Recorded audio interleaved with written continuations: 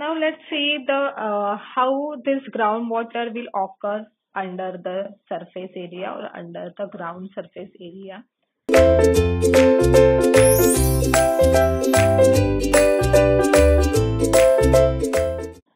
Let's see the occurrence of a groundwater. See, this is the image or this is the diagram of a groundwater occurrence.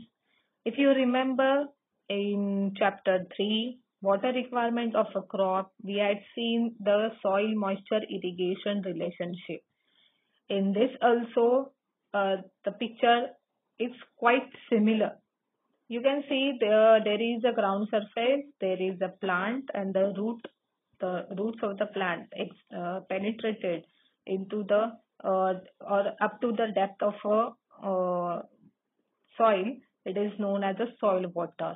In the soil moisture irrigation relationship also, the depth of a penetrated root of the plant is known as a root zone depth or soil zone depth.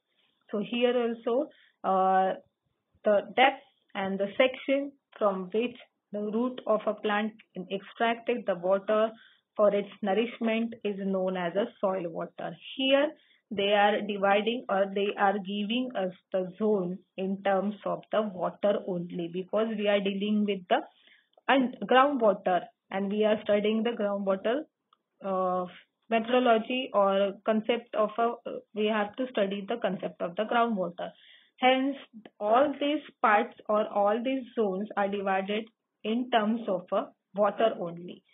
So you can see that after the ground surface, we have a soil water. Right now we are discuss about that through which the root of a plant can easily extract the water for its nourishment.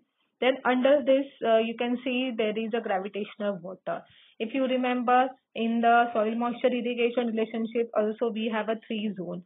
The root zone depth, then the intermediate zone that is also called as a hygroscopic water, and under this we have a capillary zone or capillary water.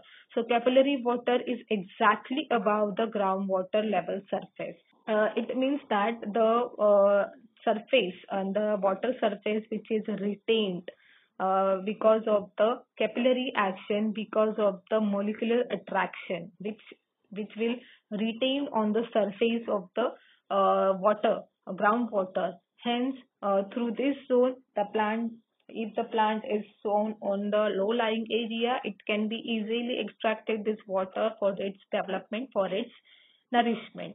So here also we have a gravitational water, we have a capillary water, and under this we have a groundwater table. So the part of the water which flows under the gravity action, it directly flows downward direction and it meets to the groundwater level. This water is known as a groundwater. You can see that here according to the groundwater philosophy, this parts and these zones again are divided into a 2 main zone, that is zone of aeration and zone of saturation.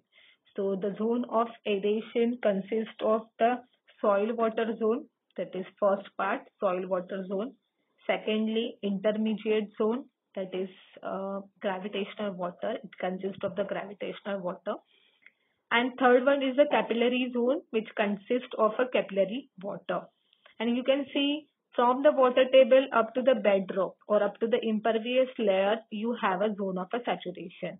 So through the pervious layer up to the impervious layer, the flow of a water which allows or which transmits, which store in terms of a groundwater table, the whole zone is called as a zone of a saturation.